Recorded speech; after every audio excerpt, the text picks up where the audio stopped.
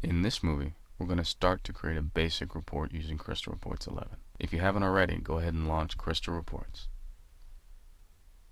On the Start Page tab, you can either click on the Standard Report Wizard link or click on the New Report icon located in the top left-hand corner of your screen. After clicking on either of those, you should get the Standard Report Creation Wizard window. The very first step when creating a report using the wizard is choosing the data you want to report on. What this means is you're going to tell Crystal which database or data source you're going to connect to. In the previous lessons, we've shown you two methods of connecting to the data. In this case, I'm going to leave it up to you. You can either ODBC connect or direct connect. For my purposes, I'm going to ODBC connect. I click on the ODBC icon and it pops up the ODBC drivers I've already pre-set up and installed on my machine. In this case, I'm going to choose the ReportsXI training and hit next. Again, in this case, as we've discussed before, the test database we're using doesn't require a user ID or password.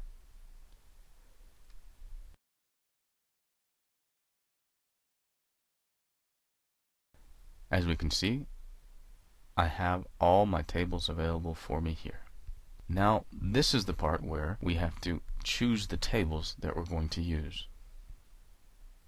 For now, I'm going to choose the employee table. Go ahead and hit next. This next window is where, after choosing the tables, you choose the exact fields you want to see. I can either choose them one at a time by highlighting them and clicking on the right-hand arrow. I can physically drag them over, or I can double-click them until they appear on the Fields to Display window. I can also remove them the same way. If I want to choose all fields, I simply hit the double arrow to the right. And if I wish to remove all fields, I hit the double arrow to the left. In this case, let's go ahead and choose all fields.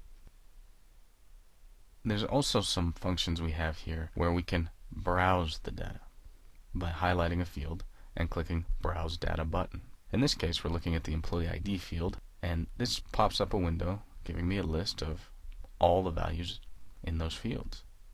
So if I click on first name and I click Browse Data, it gives me all of the names in those fields. A word of caution: if your database contains millions or hundreds of thousands of records, this might take a while for Crystal to pull back. A lot of that, of course, will depend on your PC, the speed of your network connection, and the ability of your database server to process this request.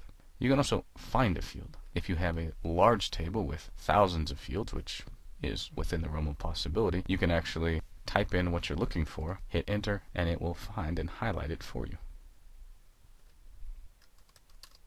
Of course, your search string must be fairly long in order for it to return a result set.